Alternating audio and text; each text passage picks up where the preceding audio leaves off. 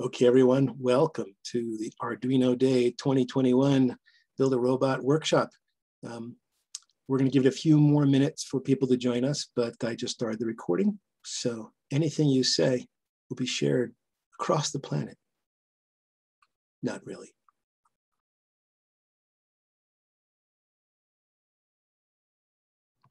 Wayne, do we get to learn how to make the LED, like the light up? I really like the smiley face and then the Arduino Day. Nice. Yeah, it's pretty easy if you use OPC, other people's code. I can show you. I'll pop up that screen.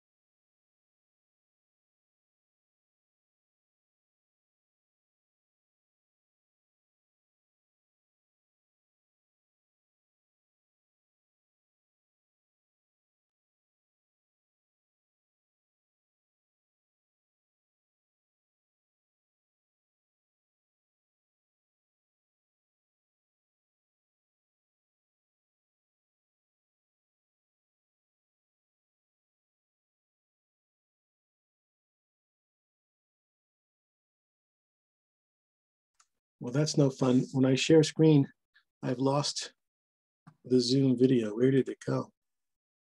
Wow, really strange. Okay. Huh. Where did it go? Huh.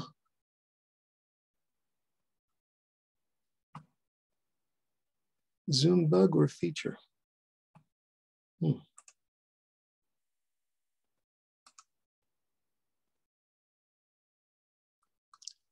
Anyway, the code that's making the organic LED light up with all that is using the U8G2 library, which talks to lots and lots of LED and LCD displays that connect via the I2C bus, which we have built into our boards. This is the particular one that it works with. All this craziness says, which organic LED do I have and how is it connected? And it's actually pretty simple. So we create this U8G2 object and we can set the font and we can put out some text on different lines. And then we can draw some circles and discs and flip the thing upside down a few times and wait for a little while and do it over again. So that's how we get welcome to Arduino Day, build a robot, circle, circle, circle, smiley face.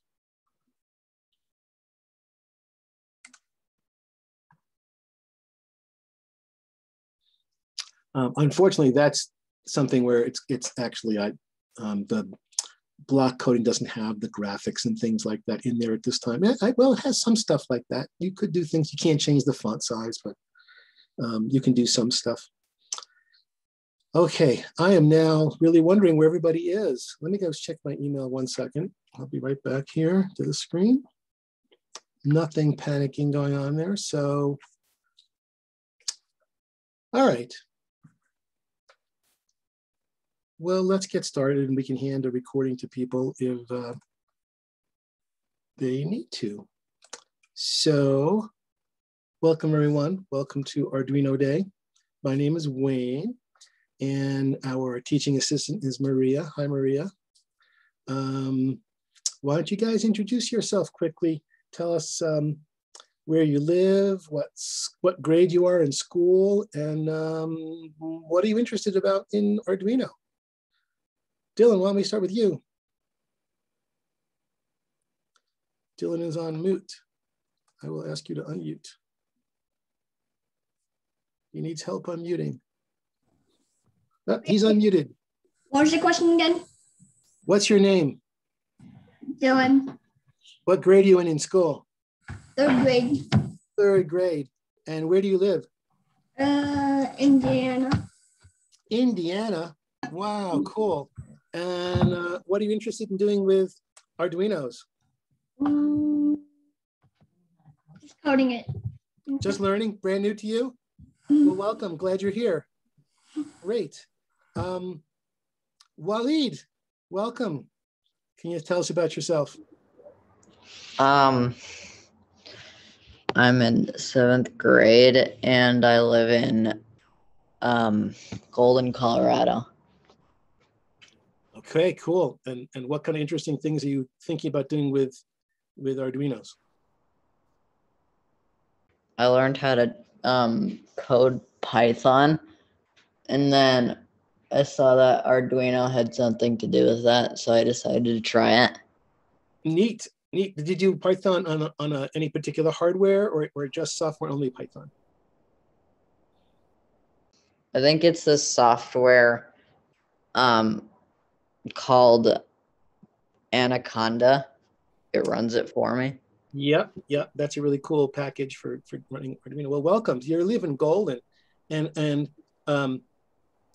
Estella, if she could raise her right hand, she can point to Golden on the front range of Colorado behind her. Right? Well, you can't see it, it's your background. Yeah, Stella, welcome. Please introduce yourself. Well, my name is Estella and I'm in 4th grade. And I'm excited to learn Arduino because it's cool. It's cool. And you apparently live in a snow-covered field about 15 miles west of the foothills of Boulder, Colorado. No, that's just your background. Well, I live in Superior, Colorado. Oh, Superior, so it's the best town in Colorado. Okay. Okay. Awesome. Well, glad to have you here. And okay, Jane, do you feel like introducing yourself too, just for posterity's sake? Sure. So I am Estella's mom. I live with her. Well, she's very fortunate to share space with you. That's cool. Yeah. And Maria, our esteemed teaching assistant, woohoo! Hi, I'm Maria. I go to Monarch High School. I'm a senior there, and I also live in Superior. Awesome, cool. All right, so let's put this a little bit in context. So why an Arduino Day? So the Arduino project started how many years ago? What do you think? Take a guess. How many years? Something less than 100. Yell it out. You can unmute. 30 years? 30 years? Okay, that's a good guess. Order of magnitude. 50 years? Okay. Waleed, what do you think? 10 years ago. 10 years ago. Okay. Well, cool. So I'll share my upper screen here. So earlier today, the people who own the name Arduino, it's an Italian company, Arduino.cc, hosted a live stream. So their webpage now says, thank you, see you next year, because of course, Europe is a few hours later than us, they're all done. But it was live streamed. So there's almost 3.5 hours of stuff about Arduino things. I'll tell you what, I'll put that in the chat. You guys want to bookmark that and spend 3.5 hours watching this. No, there's some cool things. They have some student projects. They have some new versions of the software. You get to see people like, let's see, Massimo, who is the original founder of this. Some students who have some projects, all kinds of things around the world. So kind of cool, some examples of some interesting coding techniques. So this is worth taking a look at. But so Arduino is a 16-year-old project, started 16 years ago. And from day one, it was open source, something to share with the world, something that people could use all over the world to learn, to teach, to build hardware, to write software. And so many things have happened in the 16 years that this is a real celebration, that it's available pretty much around the world. The software and hardware is now lower cost than it was when it was first introduced. And so it's more accessible to people, which I think is just awesome. In fact, the kit that we have and the software we're using today were not available 16 years ago, and it was much more expensive and much harder to program. So things have become much easier. So what I want to do now is just show you a video I like that explains what Arduino is all about. And I think this guy does a good job. So I want you to listen for two groups of three things. The first group is, what are the three things that we call Arduino? And the second part is, what are the three parts of the hardware parts of an Arduino project? So see if you can listen for those things, and we will talk about them when we finish this quick clip. Here we go. Have you heard about this thing called Arduino lately? Maybe you've seen some projects that use an Arduino. What is this Arduino thing anyway? It sounds like a sub sandwich. Well, in this video, I'm going to use plain language to tell you exactly what an Arduino is. You'll learn why it's so wildly popular, and most importantly, by the end of this lesson, you'll know if Arduino is right for your project. So stay tuned.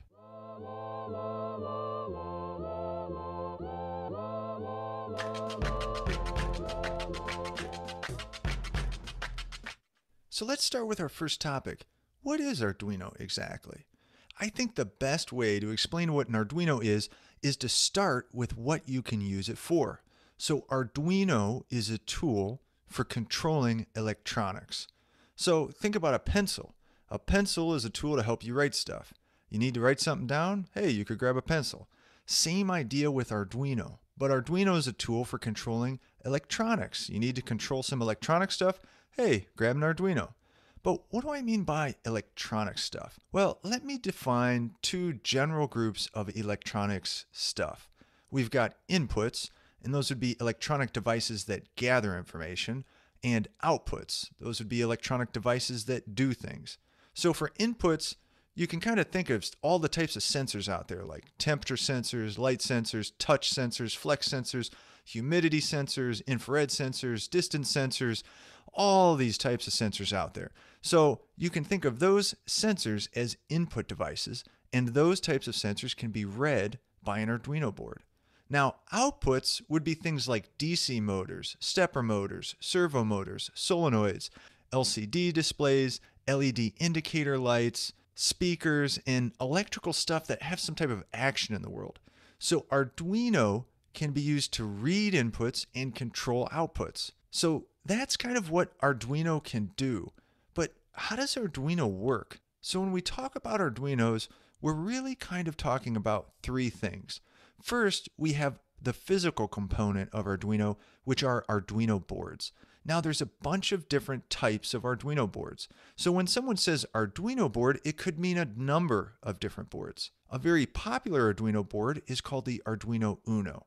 Now, all Arduino boards share one thing in common, and that is that they all have a microcontroller on them. And a microcontroller is basically a really small computer. So when you learn to use Arduino, you're learning to use a microcontroller. And the microcontroller is what enables you to read those different inputs and control those different outputs. So when someone says Arduino board, they're talking about something physical. It looks like this. It's a printed circuit board, and it's got some electrical components on it.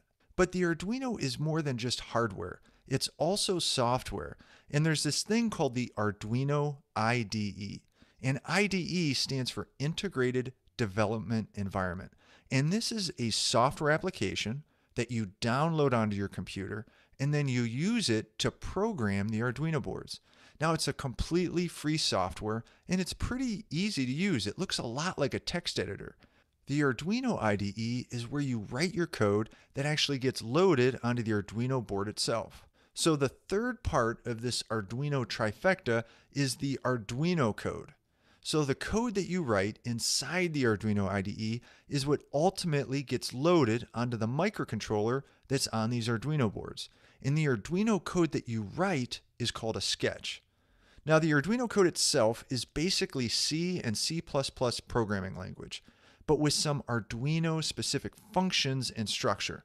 So if you program an Arduino, you're basically going to be programming in C, C++ programming languages.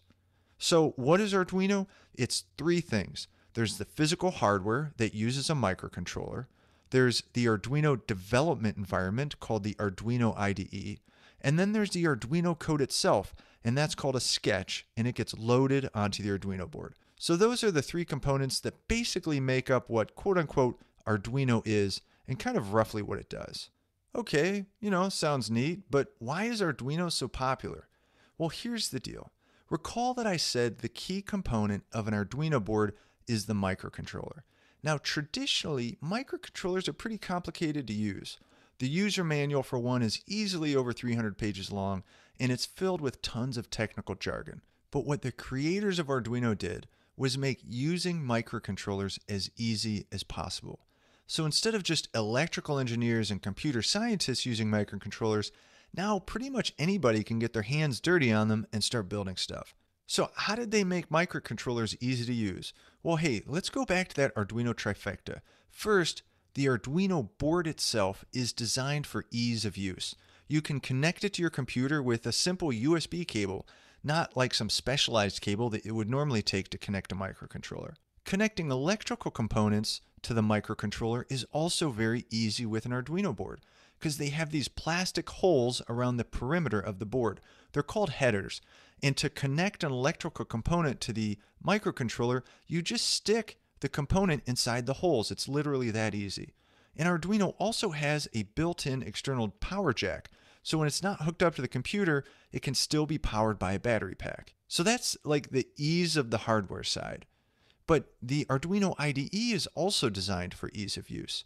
There's a lot of integrated development environments out there, but the Arduino IDE is built with simplicity in mind. There's no like bells and whistles that kind of get in your way. It's really just a basic window where you type code. And to upload the code that you've written in the Arduino IDE, you simply press a button and it uploads.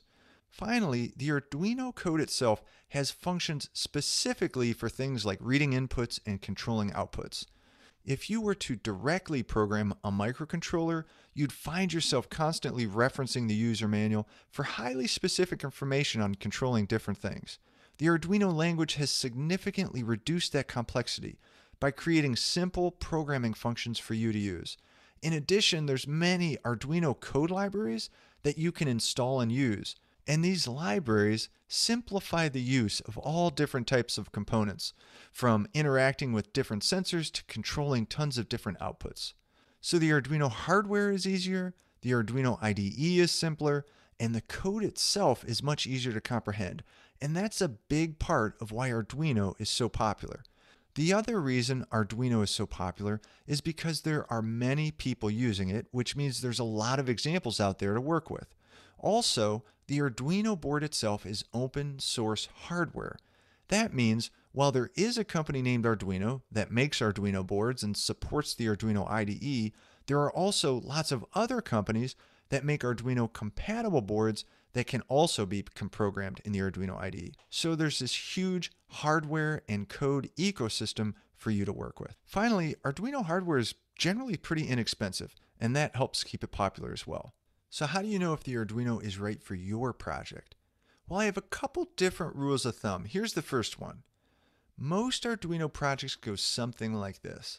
You have an input and you have an output, and you have some logic in between the two. So, for example, maybe you have a temperature sensor, and if the reading of the temperature sensor is above a certain threshold, you want to turn on some cooling fan, and that would be your output. So you have some input, you apply some logic to that input, and then you have an output. Now, it doesn't have to be so narrow of an input. We could have something like, if the temperature is in this range, and the time is this, and the sun isn't shining, then, maybe you want to turn on a light, switch on the radio, and move that lever back to its original position. So if your project kind of follows this basic idea that you have inputs and outputs, and you need to control them, then yes, Arduino is probably going to be a good fit. Now, here's the deal.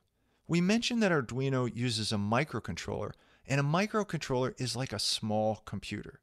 So if your project involves using huge input streams like video recording or big computations, then Arduino is probably not the right match for it. Could you potentially use an Arduino for these type of applications? Well, maybe, but there's better suited technologies for things like that. Well, I really hope your wheels are turning and you're excited about what you can do with Arduino. And if you are, you're definitely going to want to watch this next video where I highlight 5 awesome Arduino.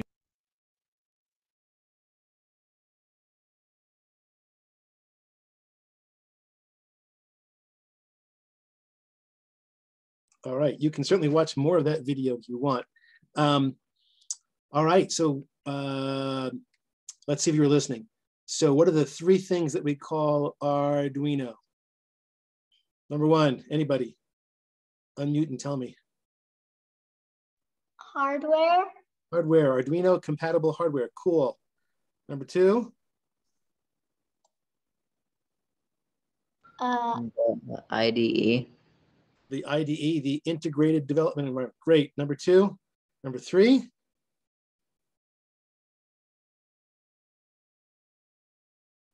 The Arduino code itself, right? And number 4, he started off saying, Arduino sounds like some kind of a submarine sandwich. I actually think Arduino sounds like some kind of fine Italian dessert, you know, like a chocolate on top with a cherry, nice pastry. Yeah, Arduino, because it's from Italia. Okay, so Arduino is popular. There's lots of Arduino things. There's actually more things than when this video was made almost 2 years ago. So you guys already have your Arduino, I'll spot like this, your Arduino Grove Beginner Kit. And so this is actually continue with that trend of making Arduino easier to use.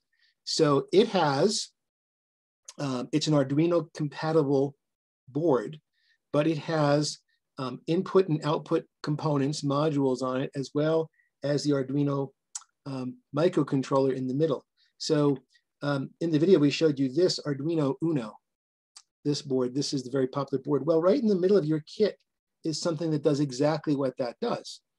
So this has all those pins, but they're already pre-wired to all these other components, makes that easy. There are other kinds of Arduinos. Here's one that I buy by the box from China for about $3 or $4. When I teach part-time at the University of Colorado Boulder, and I have students in the class who blow up their Arduino boards because they hooked up something, I prevent sadness and tears by reaching to my backpack and say, here, have one of these. Same footprint. Here's a newer board from a company in Boulder called SparkFun. And this has a microcontroller in it that's really fast and has Bluetooth connection. So when he said, oh, if your project involves processing large amounts of data or something like that, oh, kind of interesting. This thing can actually be used for some machine learning and artificial intelligence. Out of scope for today, but for 1995, you can do something that says, hey, that looks like a cat. So cool. So these are Arduino boards that fit this particular footprint, the Uno footprint. But that's not the only footprint you can have for Arduinos. So, hey, look, I have a build a robot puzzle. Isn't that cool? Here's some other kinds. Here's one I like to use. It's an ESP8266. So inside this metal box is another microprocessor, microcontroller. It also has this little wiggly, wiry thing there, which is an antenna. In fact, it's a Wi-Fi antenna. So this is about $5, and I bought a bunch of these, and I've been building all kinds of sensors and controls for my house to do home automation. Like I can tell when my basement floor is wet, if there's a leak from a pipe from one of these connected to a sensor on the floor, and it sends a Wi-Fi signal to my Raspberry Pi that says, uh-oh, that's a problem, and sends me a text message and tells another device to turn off the water supply to our house. Not bad for $5 plus other toys. They can be very, very small. This little part here is called an AT Tiny 85. It costs about 69 cents. It has 8 connections to it. It's a teeny tiny thing. I put this on a circuit board with a resistor and an LED and a battery and a little switch. And this is running the Arduino program you're going to write in a little bit, which just blinks an LED on and off. So that's something you could, just make out of simple parts and wires and solder things together. You can make this a lot smaller. You could make it to fit inside your project, or it might sew it into your coat or your hat or your gloves. So it's nice to be able to find small parts that can make things. You can also make Arduinos into certain kinds of projects. Anybody ever play the game Simon and memorize a sequence, colors and lights? So here's a Simon Says board. It's made as a Learn to Solder kit by SparkFun, Simon Says. My friend's dad, by the way, actually is the guy who did the original Simon, and his workshop, he died a few years ago, his workshop's in the Smithsonian Museum in Washington, DC, because he's like the father of video games. He made Atari Pong and things, and he made Simon for Milton Bradley. So a lot of people have copied it. So this is an Arduino that plays this game. Whoop, wake up. Oops, I'm already lost. Okay, pay attention, Wayne.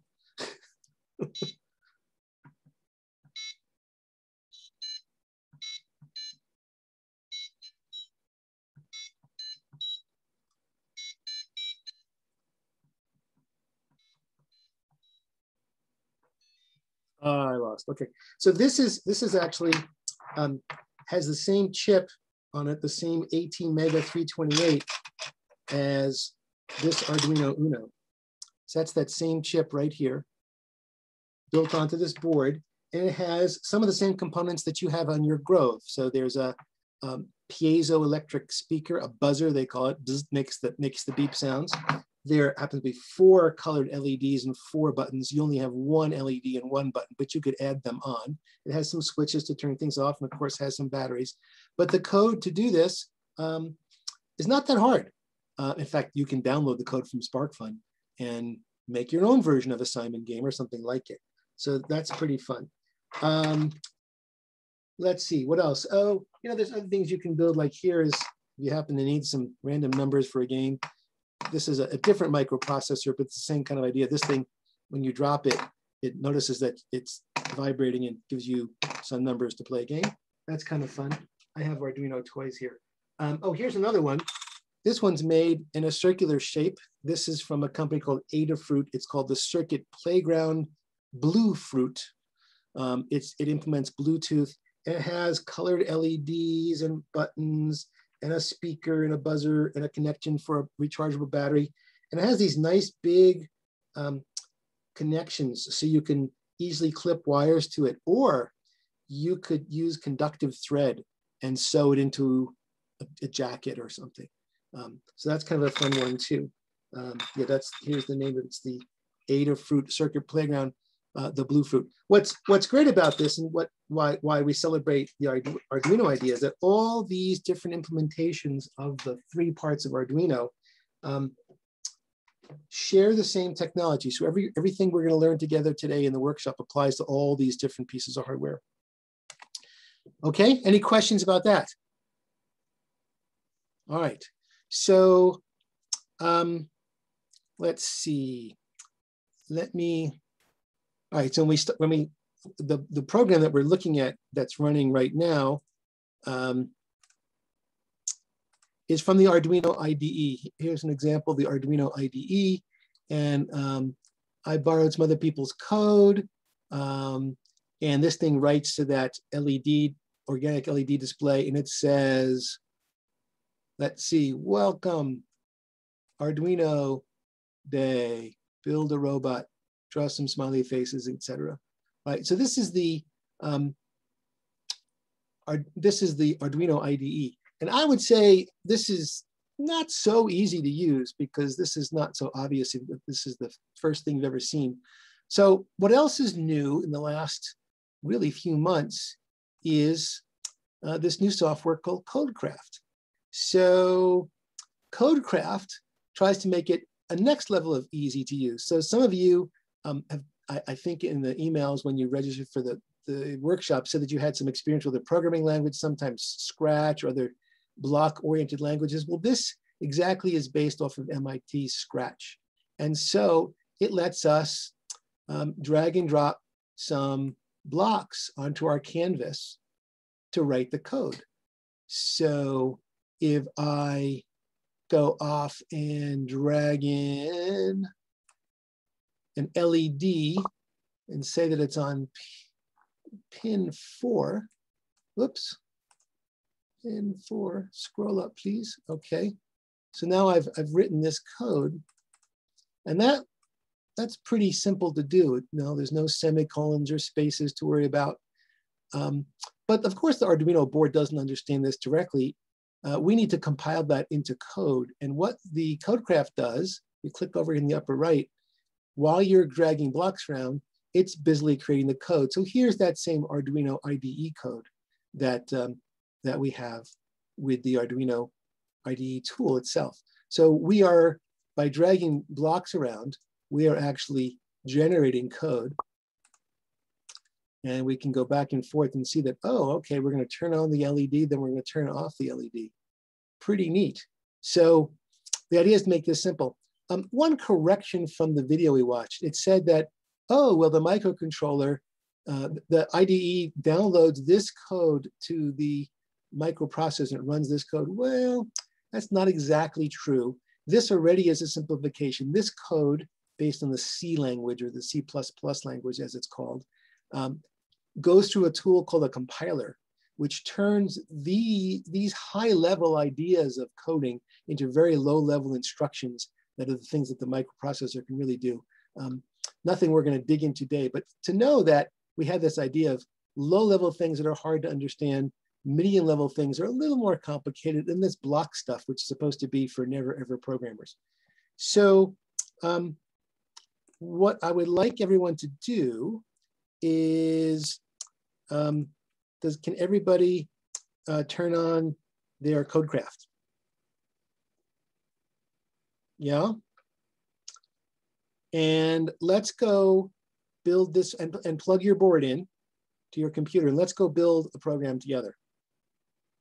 All right.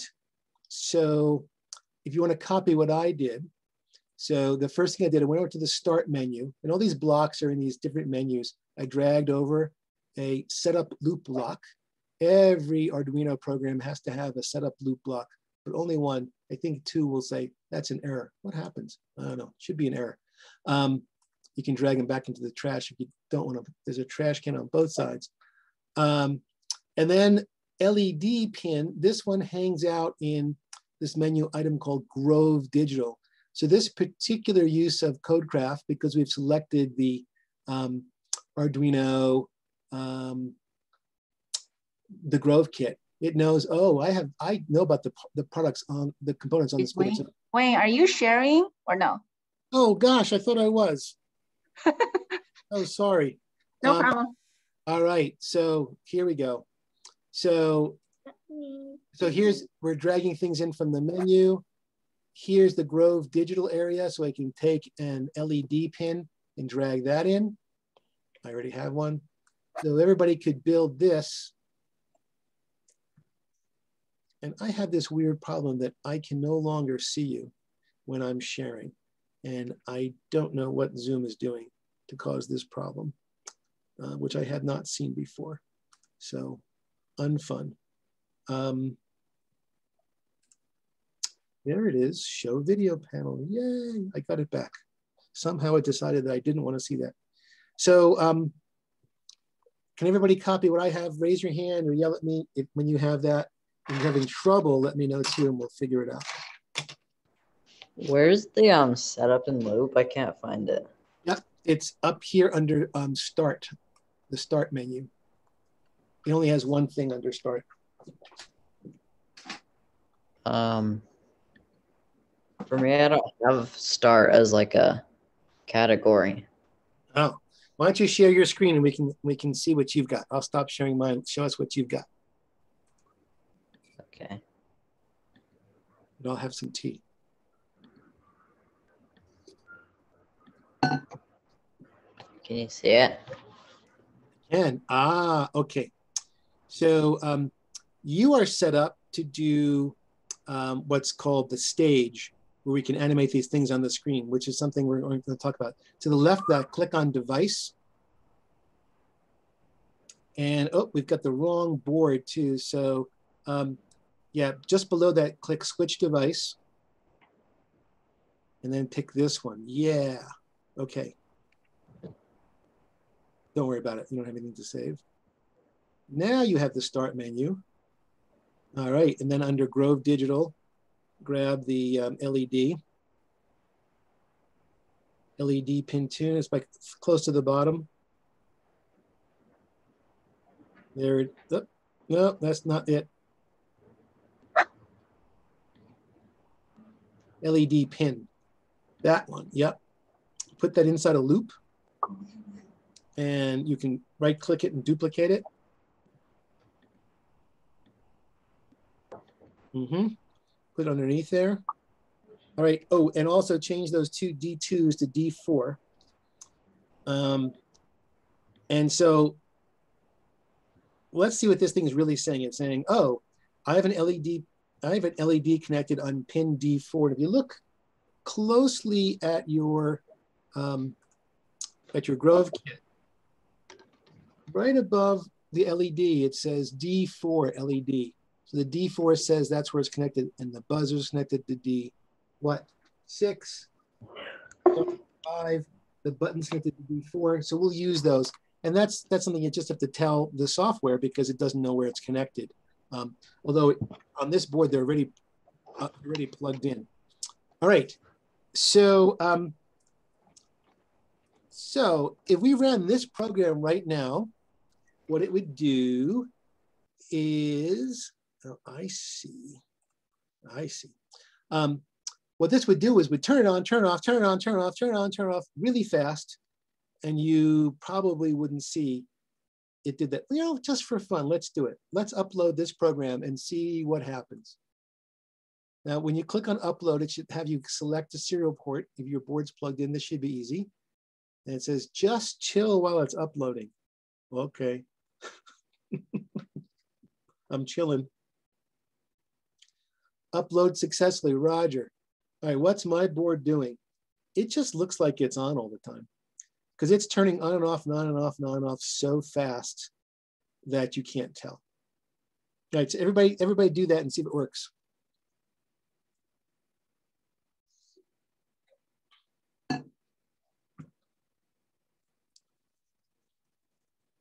Estelle, what's yours? Is yours just blinking really fast? Can you even see? It's blinking much faster than you can see. Okay. It just looks like it's on. This looks like it's on, exactly.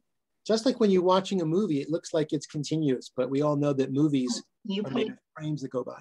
Click, click, click, click, click, but faster than our eyes can see. I have a birthday present I'll show you guys later, maybe. It's called an oscilloscope. It's over here.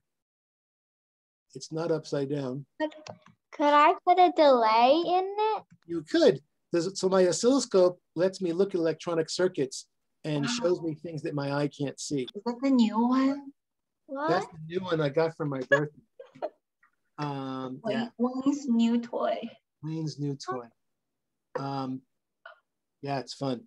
But while we're on birthday present subjects, so my younger son bought me this giant LED array. Oh my gosh, 256 colored LEDs. Oh, wow. And then my other son, the climate scientist, said, "Oh, Dad, you should have this thing. It's a CO2 sensor that actually measures accurately CO2, and another kind of Arduino with Wi-Fi and a shield to plug on top of that's an environmental sensor so that measures temperature and light and a bunch of stuff." So anyway, so now I have the challenge of putting all these 4 things together somehow, I think, and making my children happy to say that, you know, I love them because I use their presence in a clever way. I think what I want to build is an indoor air quality monitor that I can hang on the front of a classroom, and it will monitor the CO2 levels and temperature and things, and maybe start flashing red if the CO2 levels are going too high because our room isn't well ventilated, which means we should open the windows, or time to take a break and go outside for a walk, folks. Because I'm theoretically teaching some face-to-face classes this summer, I hope, I think. All right. All right, so wait, Estella, what did you say? Could we add some delays? Yeah. That's a brilliant idea. Okay, here's where we find delays. Under the control menu, there's something that's called delays. Delays in milliseconds and delays in microseconds. What's the difference? What is a millisecond? Anybody know? 1 millisecond. I think it's like a hundredth of a second or a thousand. Or a thousandth, right, a milli. And a micro, where was it? And if we delay microseconds using the Greek letter mu, that's actually not a U, it's a U with a little taily on the bottom, micro, 1 millionth. What's the movie? 1 millionth. So yeah, throw that one, that's too short.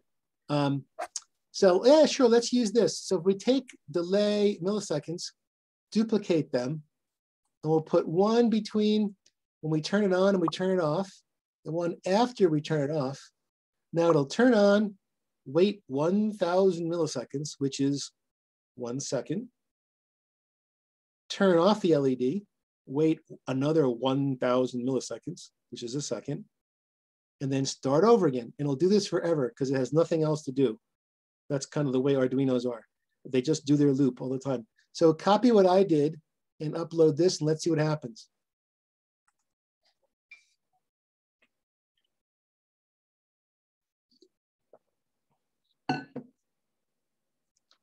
Mine's works.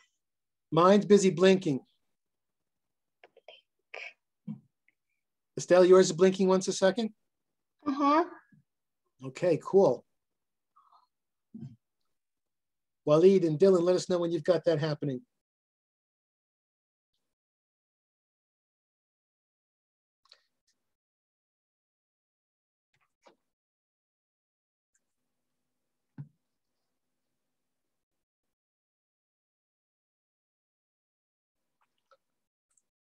I shouldn't block what I have there so you can see it.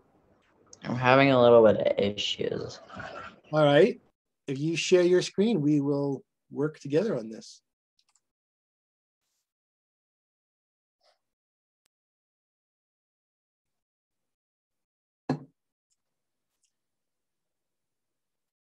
Go ahead, Waleed, share and we'll see it.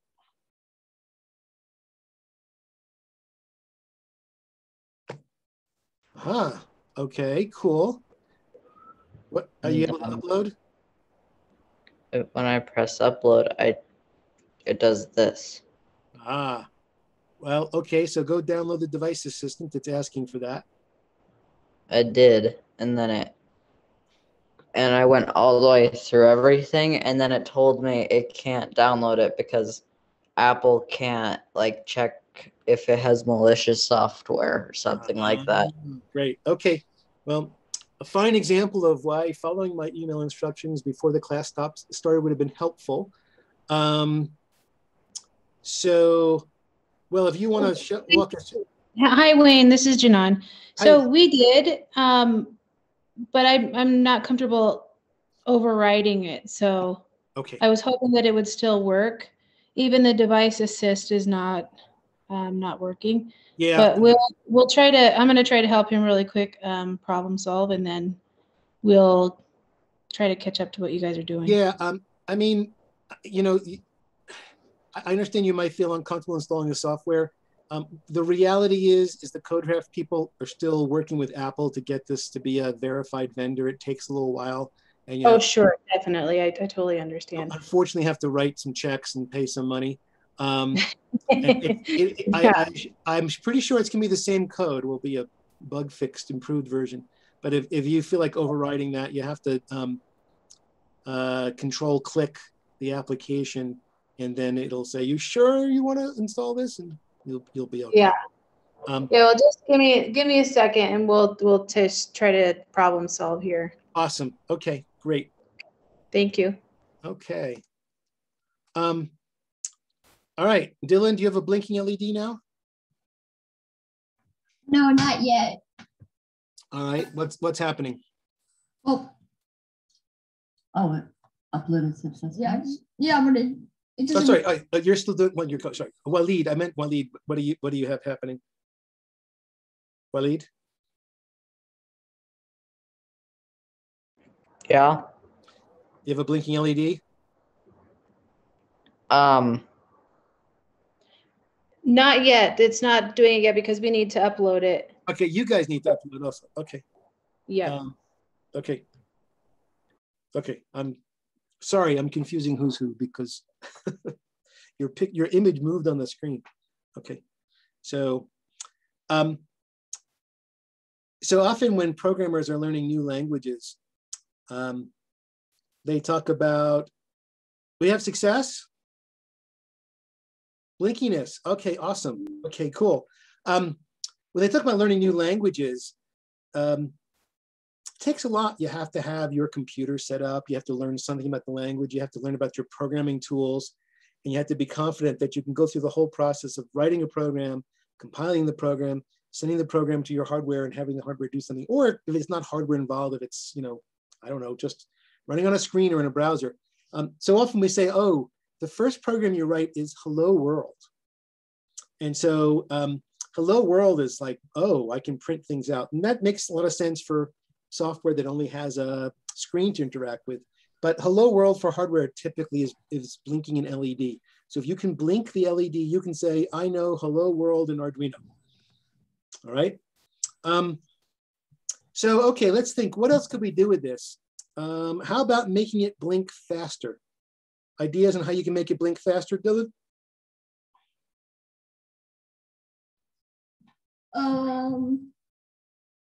Maybe going to operators. Operators? Yeah. Maybe you can plug it into the wall and get more power. It would go faster. No, you could let's see. You could heat it up with a hair dryer. Maybe that way it can go faster. You could make the delay thing You could. smaller. Be careful about hair dryers, by the way. If it's too hot, sometimes it does terrible things to your hair. Just saying. Yeah, so what's controlling the speed of the flashing is the delay. So when we say turn on and then wait, delay, do nothing for 1,000 milliseconds. If I want it to go faster, should I make the delay more than 1,000 or less than 1,000? Less. Less, it's kind of opposite, right? So I'm gonna make mine 100. Let's see how that goes. All right, I'll upload that and I'll show you how it's looking on my screen, on my board. Well, that was fast and it's blinking faster. Yeah?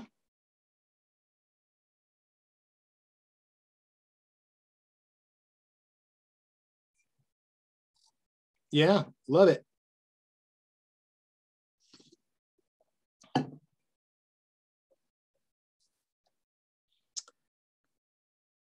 Let's see. Dylan, did you make yours go faster? Yeah. Okay. All right, so here's an idea. Let's suppose we didn't want the light to blink all the time, that we wanted to only blink when we press the button. If you look over in the lower left corner of the board, there's a thing that says button. It's pushable. It's a little clicky button, a push button, right? Everybody find that lower left? It says button. So if the LED is an output from the point of view of the Arduino board, what would you call a push button? Not an output, but a Input. input. So inputs and outputs, great. So guess what? Codecraft knows about inputs too. So let's go over to Grove Digital. And, oh, you know what? Yeah, it does, right here. At the very bottom, Grove Digital, this is button pin is pressed. You're not sharing. I'm not sharing, thank you. Maria, you know, there should be artificial intelligence in Zoom that knows when you're using to teach a class and detect when the instructor sounds like they're demoing something, but forgot to press share. What makes things extra crazy is I have 2 monitors. So I'm looking up here because that's the stuff I'm sharing and the stuff down here I'm not. So, okay. So, all right. So I pulled over from Grove Digital. On the bottom, button D2 is pressed and put it here. So here's a block that has a different shape. It has 2 angled ends to it. And I can't directly put that in here. It won't like it. It doesn't fit anywhere. Nothing fits. So in this jigsaw puzzle of blocks, nothing likes this. I have to find a place to put that in there. So this is really an expression that says it's a logical value. Button D2 is pressed either equals yes, it was pressed, or no, it wasn't, or true, it was pressed, no, it wasn't, false, or on or off, or high or low. In Arduino, all these things are equivalent, the idea of something being true or false, on or off. So this thing evaluates to the value true or false. And I can use that in something that's interested as that as an input. Before I get there, let's point out, is D2 correct? Take a look at your button.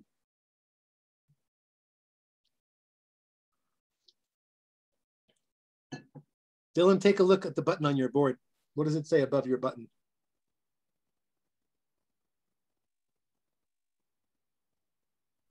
Button. Yep. Right to the on the button, but just above the button to the left, it has a little some text to the left, a little circular, what do you call this? A lozenge shaped thing. Mine says D4. Everybody else will say D4 also? Yeah.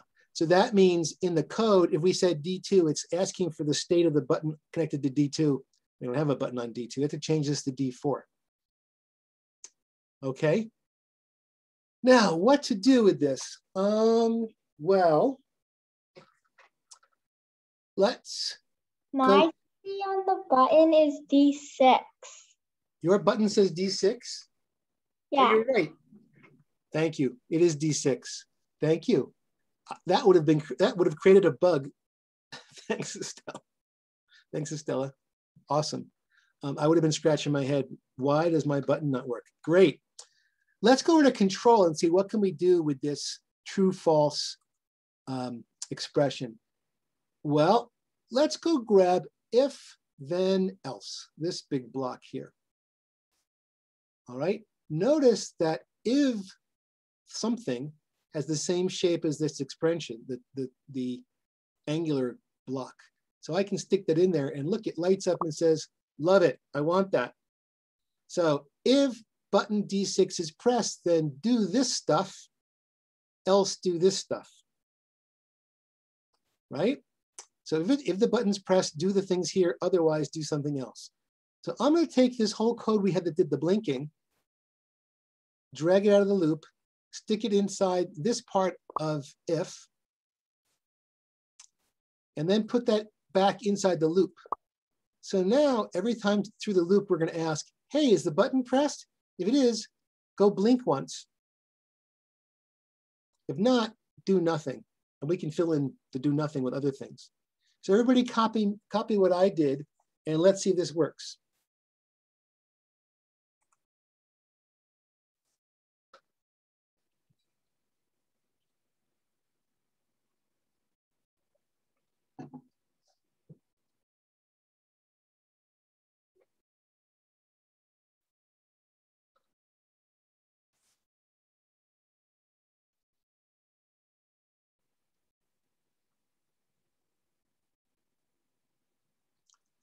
All right, so on mine, if I press the button really fast, I get one blink. If I hold it down, it goes blinky, blinky, blinky, blinky, blinky, blinky, blinky. Because if I'm holding it down, every time it goes, hey, is the button pressed? The answer is true. So it keeps on blinking. Take it away and it stops. Everybody got something like that working? Dylan's happy. Stella, cool? All right. What can we do with this? Let's see. Let's do something with the else. So if the button's pressed, it'll blink fast. How about when the button's not pressed, it blinks slowly. I'm gonna do this, take this whole block here, all this, I'm gonna make a copy of the blink and put it down on the else.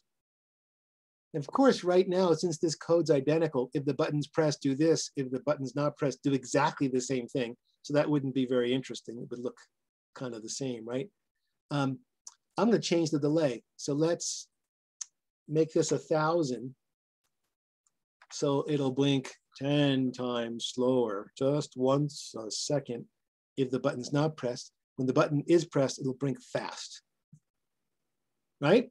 So see what I did? I copied the chunk of code inside the true part and then put it inside the else part and change the delays. So see if you can copy that. And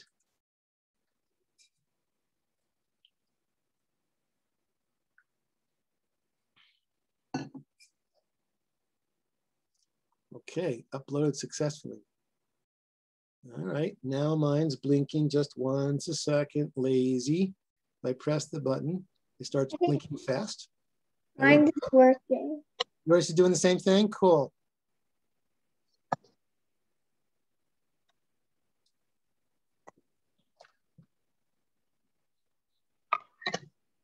Yeah, Dylan, awesome. All right, so it's 3 o'clock, top of the hour here in Colorado. Well, it's top of the hour area everywhere, top of the 3 o'clock hour. So we're halfway through our workshop. I think it's time for a stretch or a break, or maybe if you need to go do something biological, go for it. If you want, hang out and do some more things. I have one idea. Let's use the control repeat block. I'm gonna put this over here and let's think of some cool way to do something 10 times or 5 times, all right? I'm gonna be right back. I need to refill my tea and take a stretch. I suggest you all get up and give us a stretch too, and I will be right back.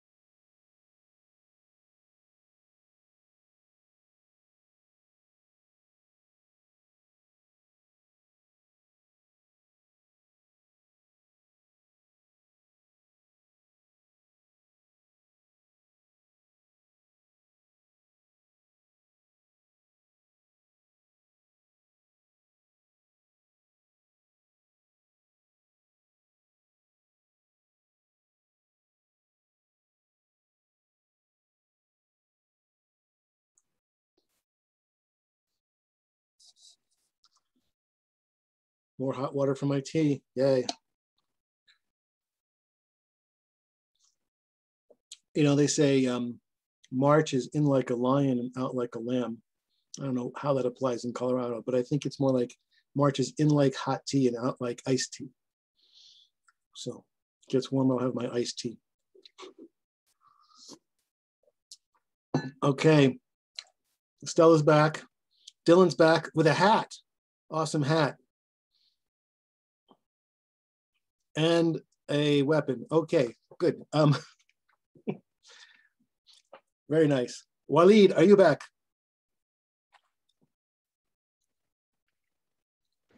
Yeah, it's gonna take like a minute and a half.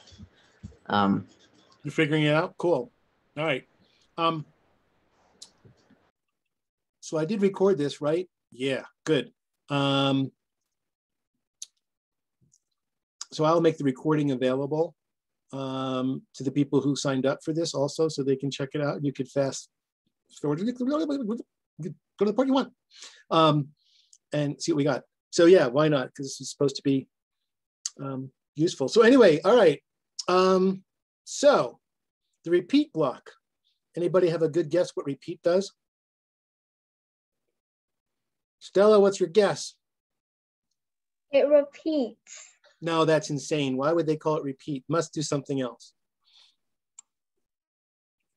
Yeah, it says all the stuff in the inside, do it 10 times. So I'll leave it to you.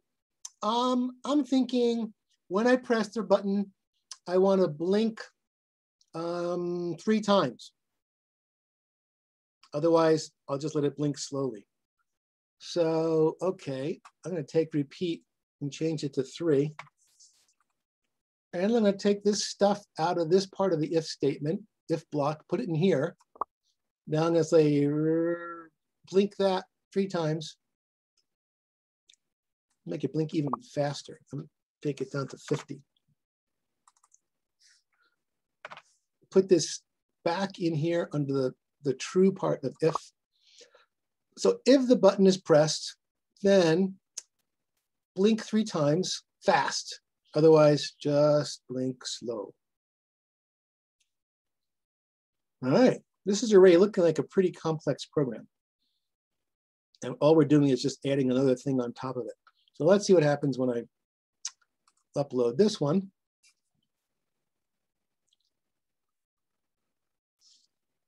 You know, this is the time when people say, I wonder if it'll work. And in my experience, computer programming pretty much does exactly what you told it to do. And if it doesn't do what you expected, either something's broken or your code's not what you think it does. And figuring out the difference is the troubling diagnosis, debugging part of computers. Like, well, why didn't that work the right way? So, all right, I'll share my. All right, here's my board. There it is, slowly blinking when the button's not pressed. When I do press the button, blinks fast. When I let go, blinks slow. But okay, that's when I'm holding it down. But how about I just hold it once?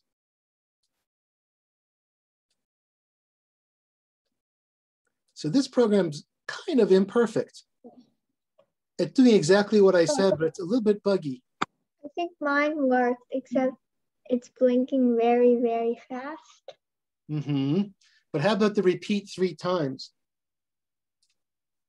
I think that works. Well. Well, here's where I introduced a problem, maybe purposely.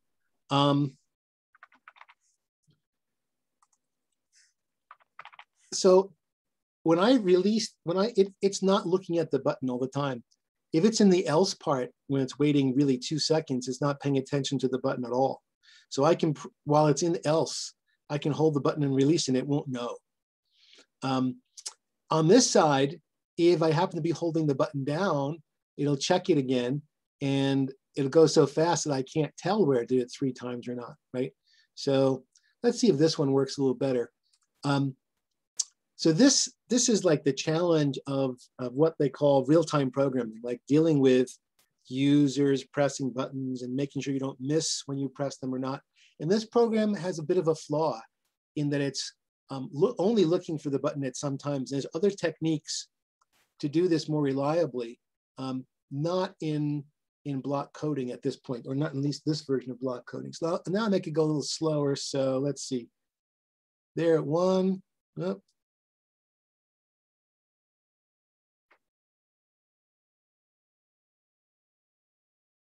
So now it's slow.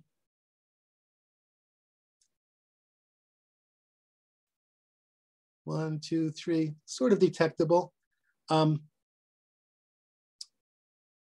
would make this actually more interesting is to make sure that the idle is actually doing something faster. So let's suppose we did this. Could we try doing like sound sensor? Well, yeah, we'll get there. You're getting tired of the LED, I can tell. Good. All right, that's the input I was looking for. So here's another way to do this. So now it's busy doing this little flash thing. And now when I press the button, it goes blink, blink, blink, then back to flash. So the tricky part here is I spend so much time in else because I had 2-second delay. It's not watching the button. But now if I'm only delaying 1/10 of a second or 0.11 of a second, then I can catch the button presses. There, 1, 2, 3. 1, 2, 3. Okay. Anybody have any other ideas what to do with repeat? Yeah. All right, let's move on. Well, let's look around this board. What else is there on here?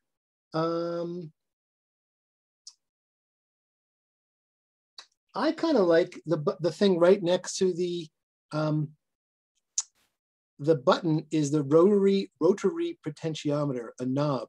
It's another input, and we can use it to give us a number. So let's see. I'm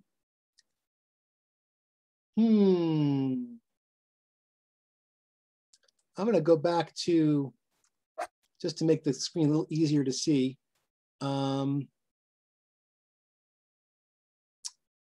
Yeah, let's do this. So, and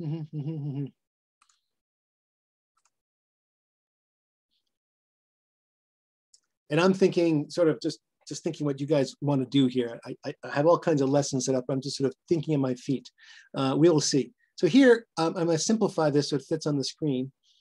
And I want to bring in a new input. So take a look at your board. And what does it say above the knob? It says rotary potentiometer. Rotary means it turns. Potentiometer, oh, that's a big word. It means that it's measuring a potential.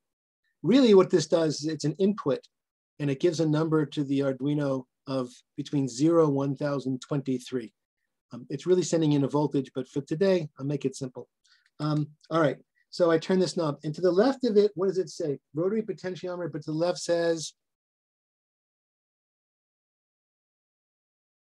doesn't say D, it says A something. Anybody call it what it says? Stella, what does it say? A0. A0, okay. So that says this potentiometer is connected to pin A0. And it's not a digital input. D means digital. And like I said earlier, digital is like the true false part of if the button is pressed. So it can be true or false, on or off. Analog means it's a number, something that varies between 0 and something. So a lot more numbers. So as a user input, I can now specify a number instead of just yes or no. So let's see if we can use that. I'm thinking we'll use it to change, we'll use it to change how fast it blinks. I'm gonna take the repeat out of here, right? So let's say instead of repeating delay, instead of delay microseconds 500, let's let the rotary potentiometer control how long the delay is. So we can make it blink fast or blink slow based on the potentiometer. So here's how we're going to do this.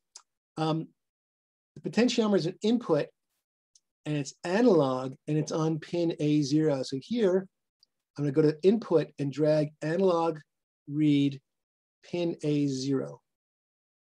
And now we have another shape block with rounded sides. That means this gives us a number. So I can only drag this in places that want numbers. All right. So let's see. I can drag it right on over here. So first I'm going to duplicate it. Change my mind. You know what? I'm going to introduce two things at once. If you stick with me, because it's just a workshop. You don't have much time. I'm going to actually use something called a variable.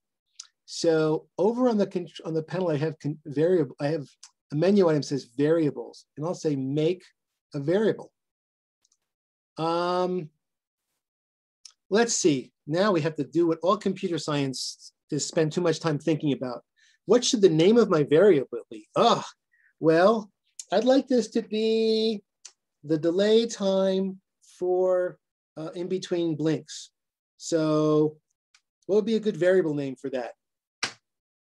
How about banana, fruit,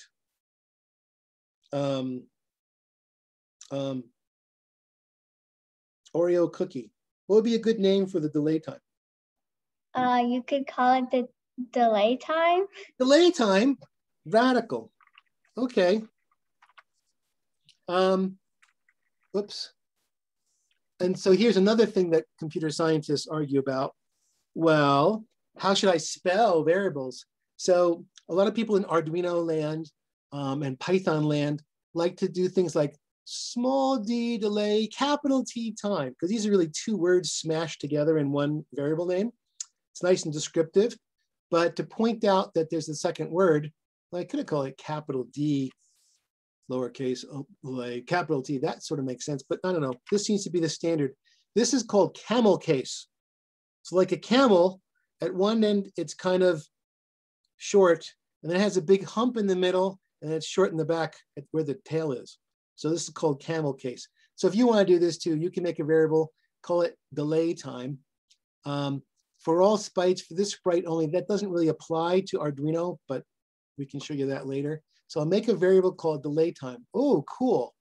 So now I have a variable, and I need to set it to something. Well, oops, variables. So I want to set delay time to something. Well, let's see. Every time I start the loop, I could set the delay time, and I'll set it to to the analog read pin. So now at the top of the loop, oh, I read the analog component at A0, which is the rotary potentiometer. I set delay time to that variable. And now I have a number called delay time, which I can use. So instead of saying delay time 500, can't type in here. Trying to type, oh, how do I get that variable in? Oh, I see. Go back over to variables, take delay time, drag it into the shape, boom, and do it again. Variables, delay time, drag into the shape. So now instead of delaying 500, we are delaying by whatever number the rotary potentiometer says we should do. Let me see if this is going to work. Is it going to work? Anybody find my bug yet? Do I have a bug? Oh, let's see. Set the delay time. If it's pressed, then on, off. That's the same code. Delay for delay time. I don't know. Sounds good to me. What do you think? Go for it. Yeah, I don't have to think that much. Might as well just try it. What could happen? It's not going to catch fire or anything. That's what's kind of fun about CodeCraft and this Grove kit, is that you kind of can't make any mistakes that are like you can't undo. It may not work the way you want, but it's not going to like break. So that's cool. All right. So what's my board doing? Okay, I turn the knob, nothing happens. Why? Because the button's not down. All right, I'll press the button down. Blink, blink, blink. Cool. I'm going to hold the button down and turn the knob. And I turn it up there, it blinks even faster. I turn it to the left, it blinks nice and slow. So cool. All right, so you guys go copy that.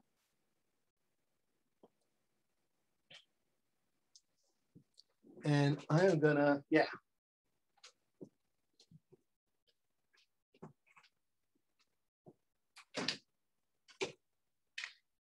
I'm gonna turn on my birthday present and hook up my oscilloscope.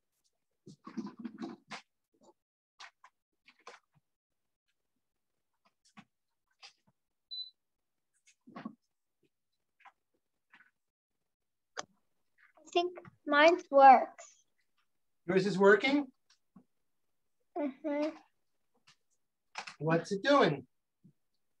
It's when you turn this knob, it goes very fast. And then if you turn it over here, then it goes slower. Oh, so when it's going really fast, how fast is it going? Like super fast that you can't even see that it's blinking. Can't even see it. Yeah, I agree.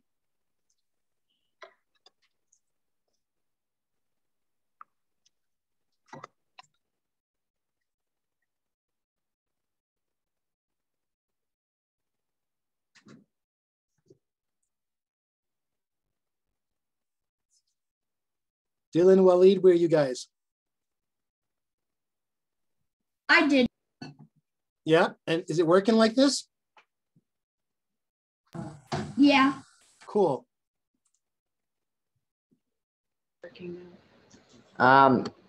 Now the USB driver that we downloaded isn't working. Okay.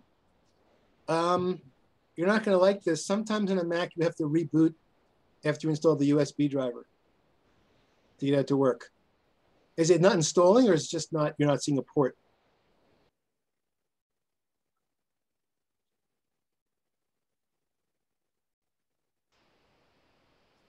We installed it, but now it's not working. And how do you know it's not working? It's saying when he tries to upload, it's saying that it's an upload failure. Ah, okay. And so we're trying to unplug the device and then plug it back in. USB driver then, I don't know, it's like, I don't know if it's not communicating with it or. Do you have a choice? Do you have a choice of ports when you click on upload? No, actually, he doesn't. But when I say connect device, it has a Bluetooth incoming port, and then it has a USB serial dash at 0001, which those are not working. So I'm trying to figure out which. We've already downloaded the USB driver, but I don't know. Well, if I mean, it's worth a try. Try rebooting, and you come back into Zoom, because sometimes the driver doesn't work until you reboot. Okay, I'm going to try one more thing, and then we'll try that. Okay. All right. Sorry. Meanwhile, I want to demo a little bit of something. So, here's my oscilloscope, and we're showing the front panel of it. It's kind of cool. It has a web interface. So I just point a browser at it, like this is looking at the screen essentially. And so I have the oscilloscope probe connected to, if you can see my board, to the analog, to the signal, the A0 wire. So when I turn this knob, you can see that the number, the value, this is the actual voltage being sent into the microprocessor, and it goes between 0 and 5 volts. And that microprocessor reads that as a number.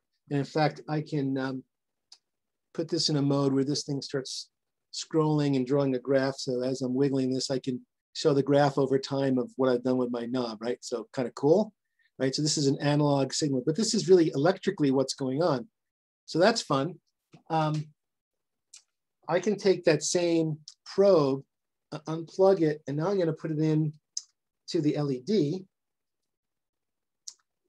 And okay. That's cool. And it looks satisfying. Looks satisfying. Great.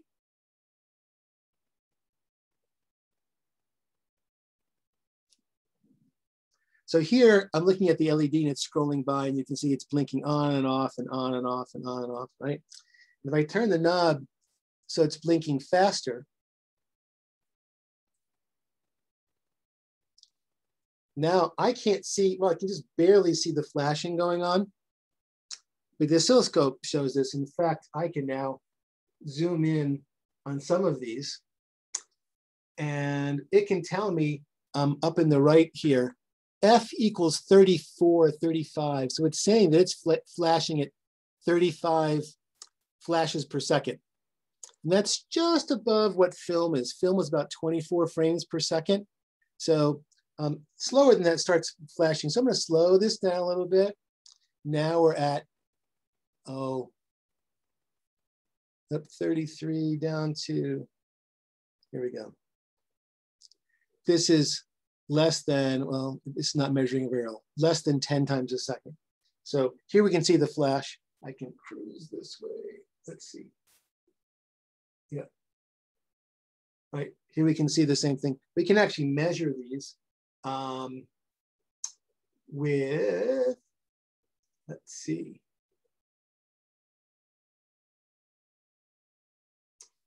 Okay, it's a measure thing. And here, yeah, over down here, it says 7.17 Hertz, right in the bottom middle of the screen. Why can I not see this? Let me annotate right over here. It says 7 Hertz, 7 cycles per second. And as I change this, I can go up to 25, 34. That seems about the fastest it can do with this code. I can cruise all the way down. It's saying, oh, it's too slow for it to measure.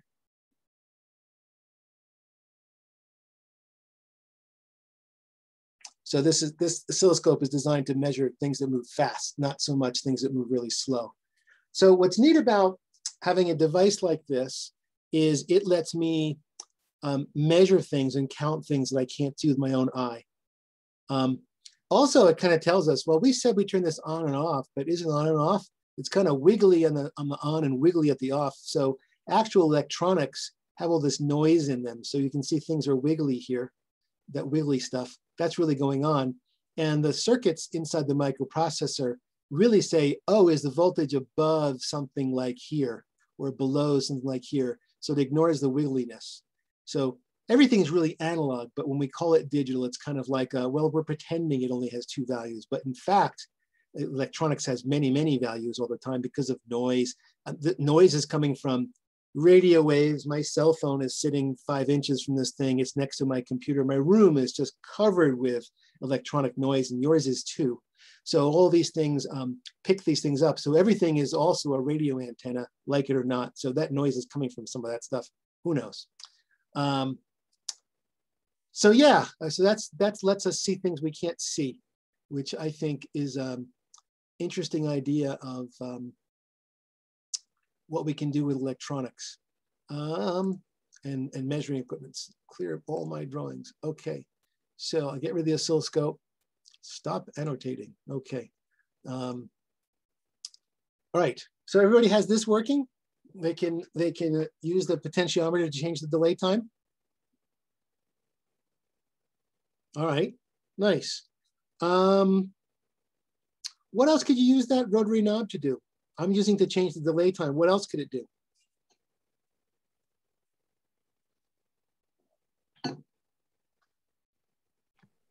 It could change like if it's on or off. Yeah. How about, let's have it, let's see. How about we can use the rotary input to say, I want to blink 5 times or 10 times or 100 times or something like that, right? So, so instead, so I'm going to just say for the moment, I'm going to say, let's just delay time equal 100, okay? So now it's going to be 100. We're going to use the analog read for something else. So I'm going to bring back repeat, put it in here, put this stuff inside here, repeat. Okay, And I'm gonna make another variable. And we'll call this, let's see, this is the number of repeats. What should we call that? Stegosaurus?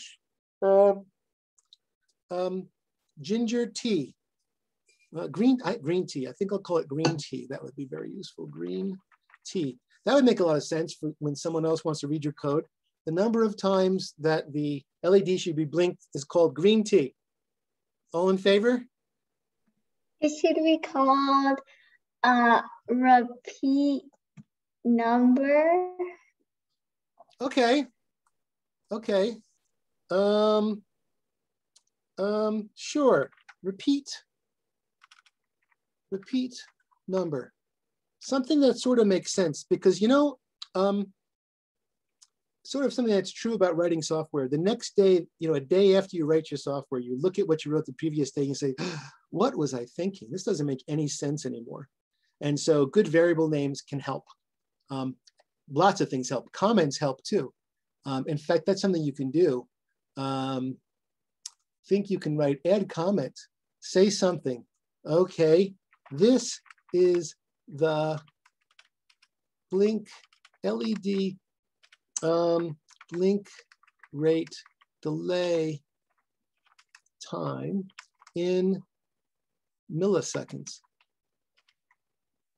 Yeah, type, Wayne, type, right? So that can be really helpful. And now I added a comment to this code. Cool, right? I can collapse that to get out of this way. Nice, I can move it around. I can put it over here, which really would be confusing. Put it over to the side, perhaps. All right, so, okay, so we repeat 10. I think we want to repeat the repeat number right here. All right. But how do I give a number to repeat number from analog read pin?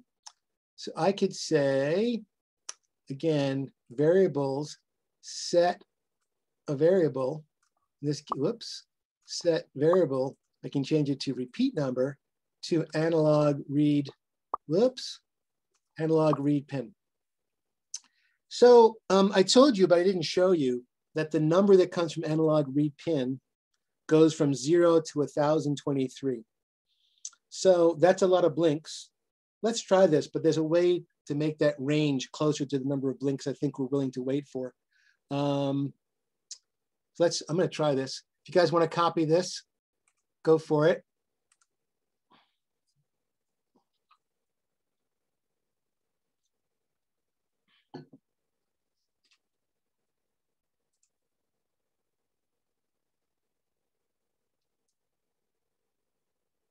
Oh boy, I think I have a big number.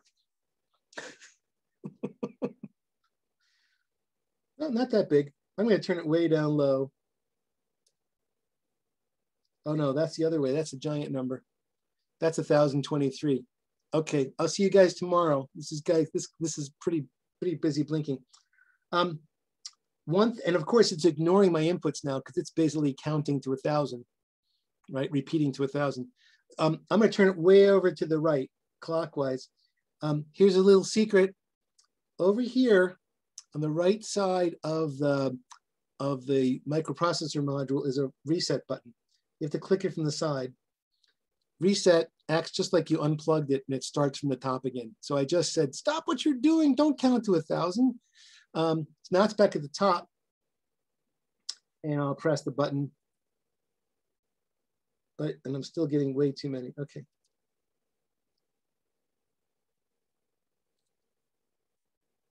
All right, so this gets kind of confusing. Like how big is this number, right? So I'll let you guys catch up with that and see what happens. Meanwhile,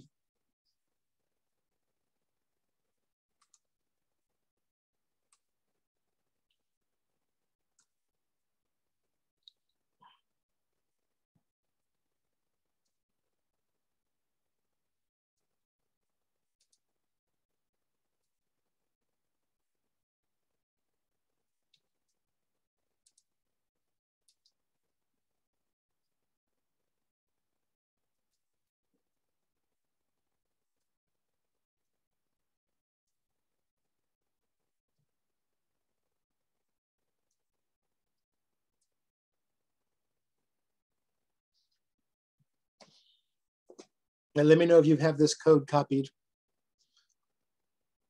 without this map part so far.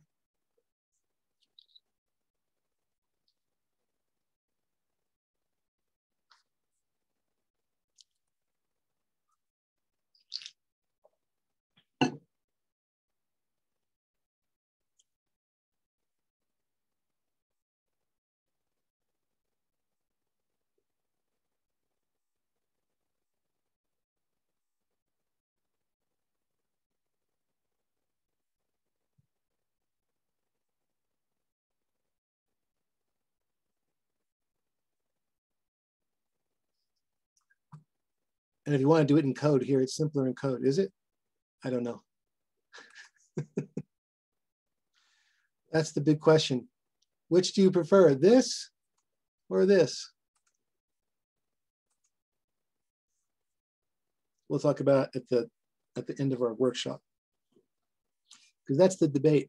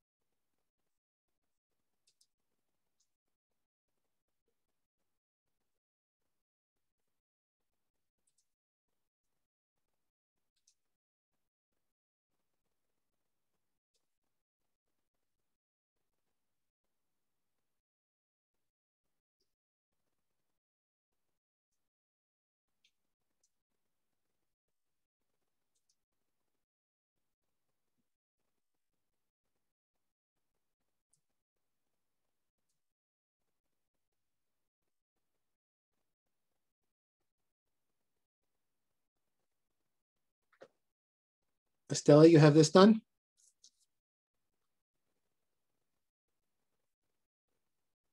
Yeah.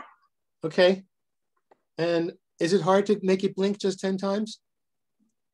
Well, I'm kind of waiting for it to stop blinking. Oh yeah, you have to press the reset button to try again, because it's just going to sit there and ignore you. Have you found the reset button? It's just, there's an LED that's lit up over here that I'm pointing to, just to the side, at the push from the side like this. It's a little tiny button, teenier than the button we've been pressing. Okay. Found it? Yeah. Dylan, how are you doing? Good. I'm almost done. Almost done. Okay, good.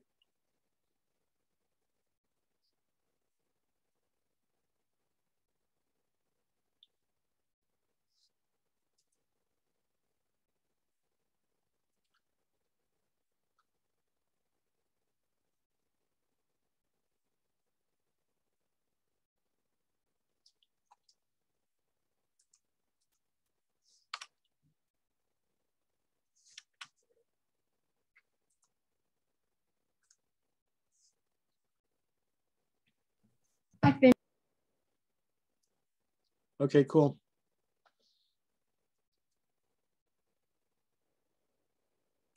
Oh, they're going to reboot. Okay.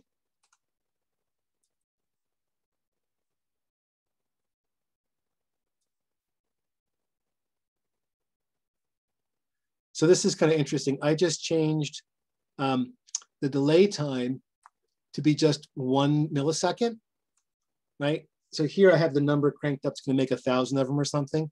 So here the oscilloscope has caught 1,000 of these. We can't see them with our eyes, but it's it's seeing them all go by, right? If I go this direction, there it just makes a few of them, and then it stops, right? So I could do something in the oscilloscope to count how many and all that. Okay, so all right, so here's a useful way to take that user input. We don't really want 1,000 blinks. We want, you know, we want maybe between 1 and 10. So this is a really useful block. It's called map. And map takes an input, in this case, a number. We'll put analog read pin, put in there and say map that. It goes from 0 to 1,023. I'm gonna map that between 1 and 10 blinks. Okay, so that says when I turn the knob all the way one way, make 1 blink, all the way the other way, make 10 blinks. So I've mapped a big range, 0 to 1,000, to a smaller range, 1 to 10. And that's not really hard math. You could do that yourself, but it's very, very useful in this kind of thing. And I take that whole thing, which notice the output, the block itself of map is also rounded corners, which means number. So I'm going to stick that in there and say set repeat number to that big long thing. Right now I'm going to blink between only 1 and 10 blinks. Let's try that. Now we should be able to count how many it does, because it's not making 1,000 or 100. You get 100 pretty quickly. All right, let's see what that looks like.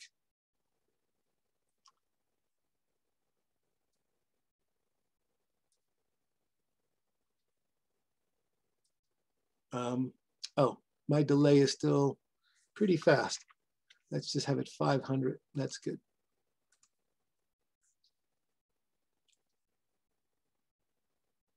Okay. All right, click the button. Just 1, okay. Turn it here. 1, 2, 3, 4, 5. Okay, turn it all the way this way.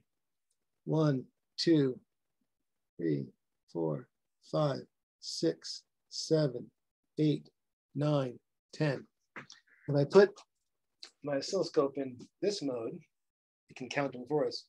Oh, and that this way.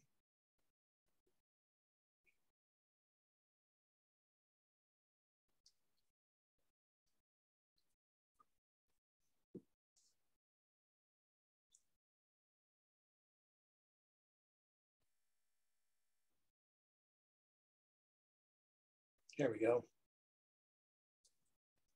2, 3, 4, 5, 6. Oops, I'm not showing my oscilloscope.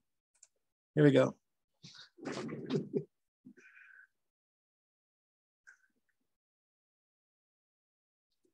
1, 2, 3, 4, 5, 6, 7, 8, 9, 10. Stop. So the oscilloscope remembers for us. We can count 10. We can put in the middle. Maybe we get 3, I don't know. 1. There. Whoops. There we got 6, 7. Now let's see if we can just get 1 up here. Just 1 blink. 1, 2. Whoop. Right, I go all the way to the end. 1. There we go. 1 blink.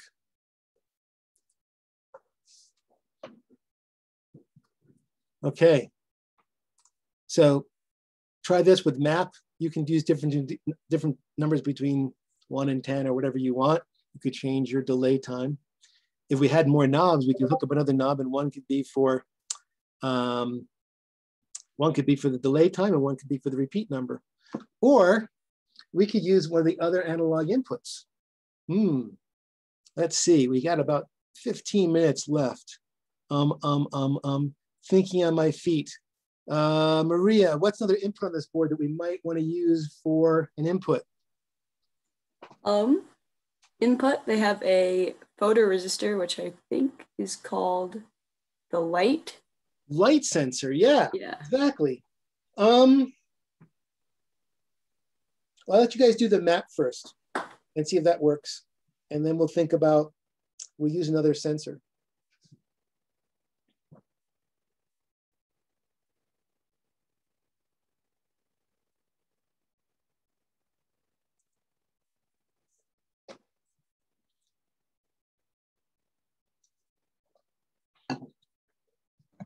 I got mine working. Okay. And how many flashes can you make? How many blinks? 10. 10. And you can go all the way down to 1 if you turn it the other way? Yeah. Cool. So that's kind of useful, right? Mhm. This could be part of the project that feeds your pet, and it counts that it's going to feed it I don't know, 10 fish food pellets or 5 fish food pellets. Maybe it gets 5 in the morning and 10 at night. I don't know, but you could use this kind of thing to control that. Or I don't know, have something that knocks on your door with a secret code 10 times and you turn the knob. I don't know, all kinds of things. Estella, how's that work if you change it to go from 1 to, I don't know, 20? Easy to change? Trivial to change, right? Yeah. Yeah, Okay. yeah. It's just so easy. Hmm. No. Dylan's transcribing. Dylan, you have 2 computers, 2 monitors? How are you doing this? I am using my computer and then I have a monitor. Oh, good idea. I'm doing a similar thing. I have two monitors, right? So that's where my code is. This is where all the Zoom stuff is.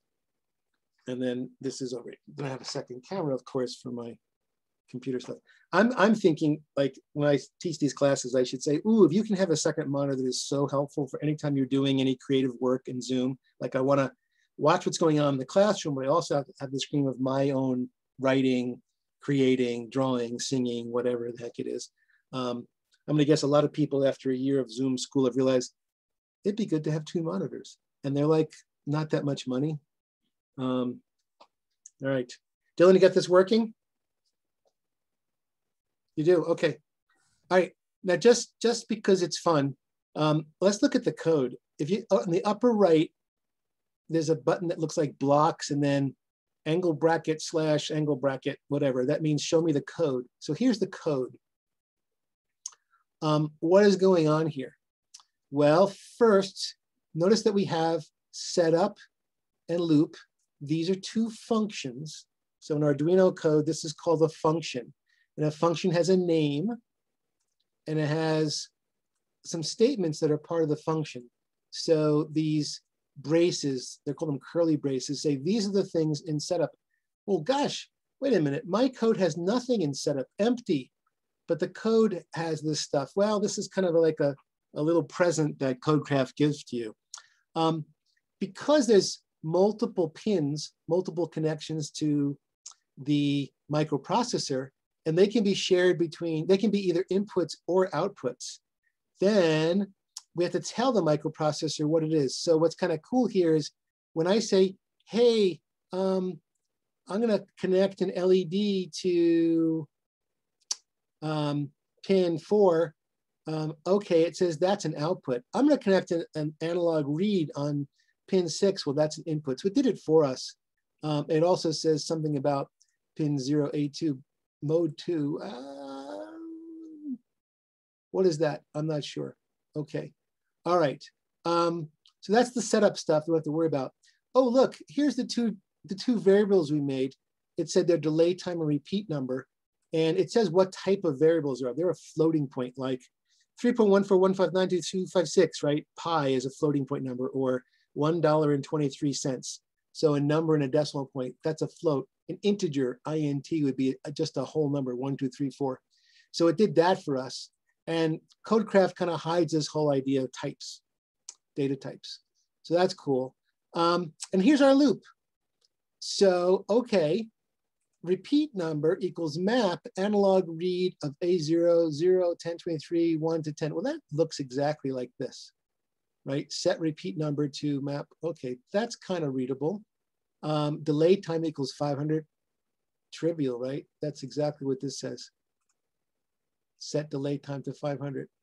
And then if digital read of 6, well, this means read the thing connected to pin 6, which we said was the push button. Do this stuff, otherwise do nothing in the else loop. And okay, so our repeat, which says repeat number, this one actually does this thing called for.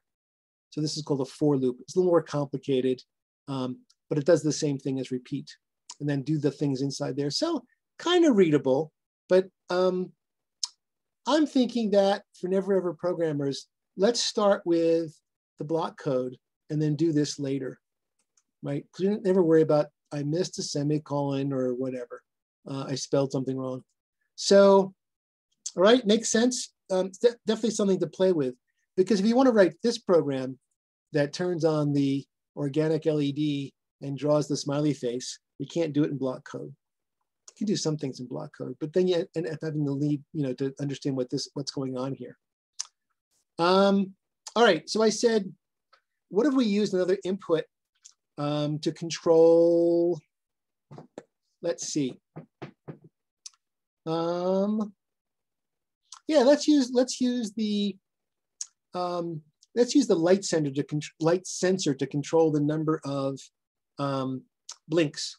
So if you look at the light sensor, it's hanging out over here, just across the board from the LED, and it says A4 light. It looks like an LED, but this one actually measures the light in the environment.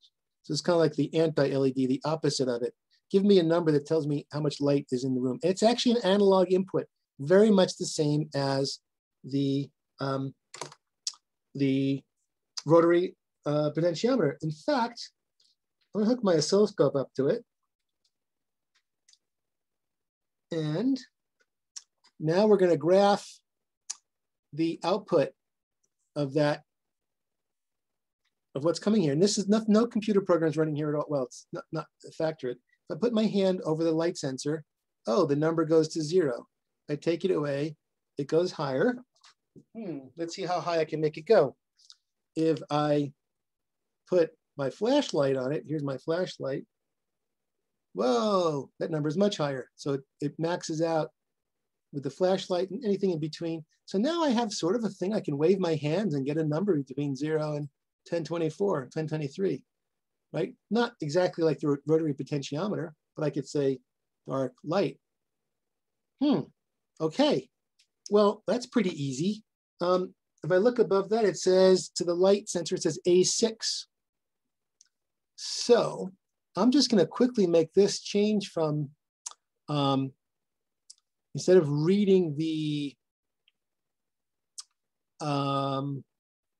instead of reading the pin A0, I'm gonna read pin A6.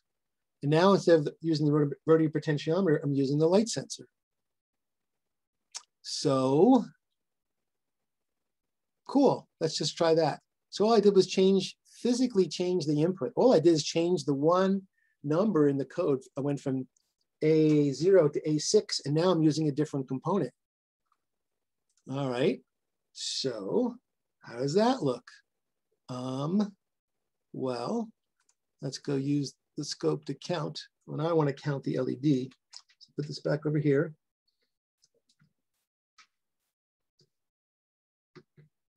Plug yourself in, come on.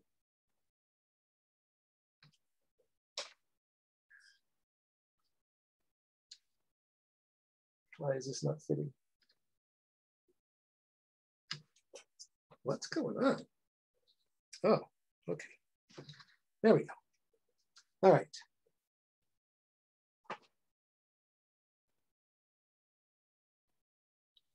All right, so I get 5 with just the light being just what it is in the room. If I put my hand over it, I get just 1. If I aim the LED flashlight at it, make it bright, now I get 1, 2, 3, 4, 5, 6, 7, 7. Okay, well, I think I moved it away. All right, so now I can use the light sensor can tell me the number of blinks tell me how bright it is in the room when I press the button. So I'll let you guys make that change and just change analog read pin from A0 to A6 and you get that. I got 7 blinks. 7, okay, your room's a little brighter than mine. If I turn on a light, it would be brighter. There's my light. I have an overhead light, but it's way over there. Cool. All right, now how would we, here's a question. So let's have delay time be the rotary potentiometer instead of just this number 500. So now we have 2 inputs, the light and the rotary. How do we do that? Ideas? Instead of saying set delay time to 500, I want to set delay time. Copy the map thing with the analog read and then change it to A0.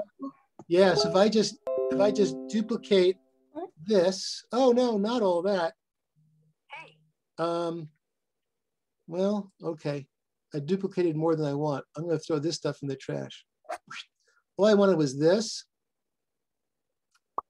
right? So now I copied this thing. Now instead of saying set repeat number, I'm going to say set delay time. And instead of saying pin 6, I'm going to use pin 0. And I want this to be from,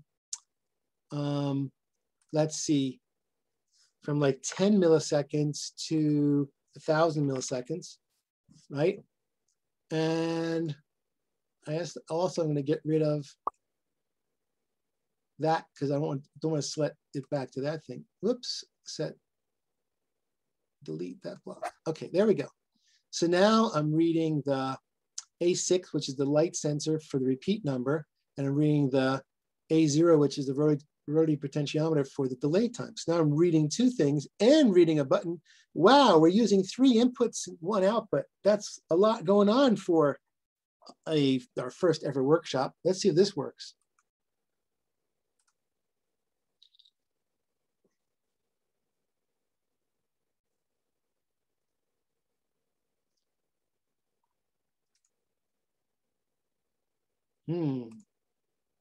Right, I already uploaded. Okay.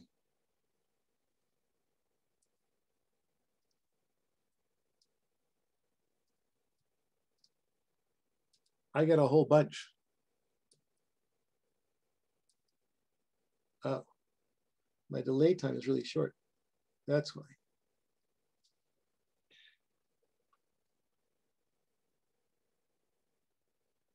All right, so now I'm getting 1, 2, 3. Oops. So I got 5. If I light it up,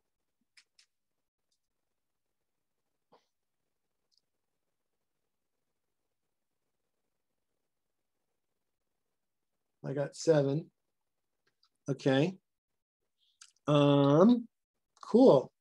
Now if I turn this knob, I can make it blink slower. Here I can blink really fast. Let's blah, blah, blah, blah, blah, right? Faster than well, pretty fast. I can't count those. Yes, I can. 1, 2, 3, 4, 5. So I'm noticing that even when this is fully lit up, I'm not getting my whole 10, which tells me that this light sensor does not put all the way out to the top value. Most I'm getting is 1, 2, 3, 7. I can't get my 10, right? So I could play with this. I could sort of cheat. I could say, all right, let's make this go to 13, which is never going to get to. See if I can get to 10. So that tells me this doesn't actually go all the way up. Oh, I know. It doesn't really go all the way to 1023. There's another way to measure this too, but we're out of time. So that's for a future workshop, how to use this serial port stuff right here. So I can print numbers and debug my code by printing things to the screen. Really, really helpful.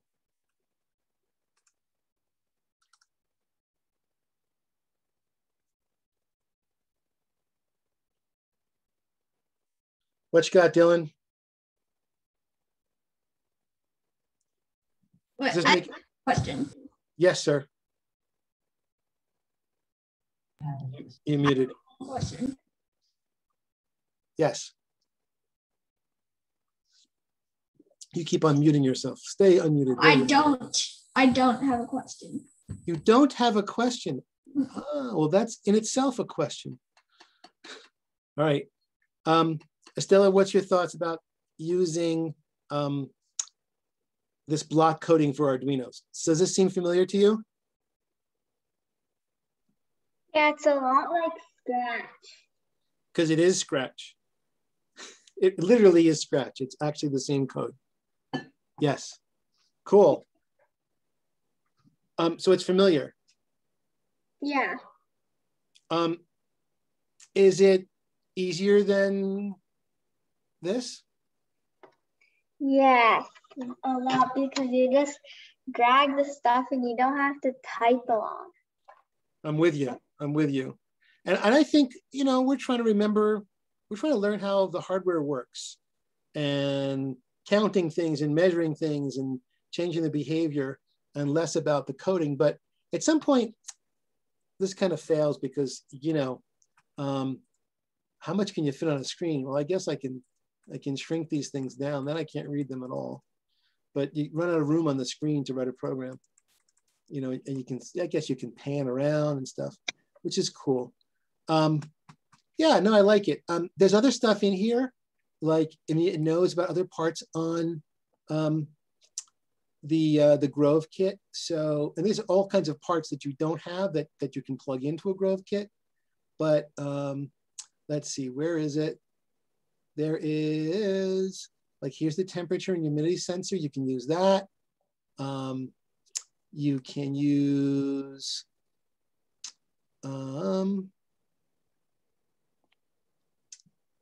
where'd they go? Okay. Oh, sorry, it's under I squared C. Okay, I squared C has the, there we go. Here's the 0.96 OLED screen image. You could drag this right into your code, right there. And now when your code runs, you can make a angry face or a smiley face or a scared face, whatever. Boom, right? So now we can put this in the display really easily, right? As simple as that. Now this will get rid of the smiley face that I had and put in some other face. Now this is going to take a while because the code to run the OLED is big and it takes a while to compile. So just chill while it's uploading. You can have 2 sips of tea, maybe 3. As it takes longer. If your computer is faster, it might do this quicker. This definitely slows down the compile phase. And it's, you know, instead of doing all this code to draw a smiley face, if you like their pictures, then you're good enough. Boy, it's just really taking too long.